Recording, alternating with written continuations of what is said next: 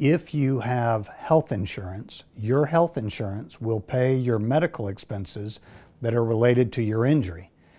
And if you ultimately recover any money from the person that caused the accident, then your health insurance has a right to be reimbursed for some of the money they paid for your medical expenses. But upfront, easy to answer. If you have health insurance, your health insurance starts to pay your bills. If you don't have health insurance, that's a more difficult problem, and we've got to look for some answers for you.